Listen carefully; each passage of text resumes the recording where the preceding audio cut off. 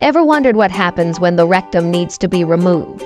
Due to medical conditions like cancer, Crohn's disease, or severe rectal prolapse, this procedure, known as rectal resection or proctectomy, is a complex but often life-saving surgery.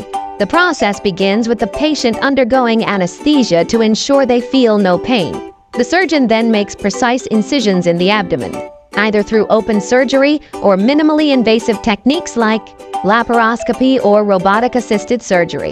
The affected section of the rectum is carefully detached from surrounding tissues and removed.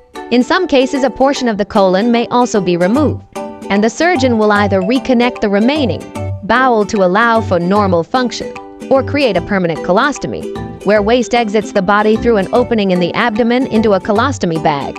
Recovery from rectum removal surgery varies, depending on the individual and the surgical approach used. Patients typically spend several days in the hospital and may need weeks to months for full recovery.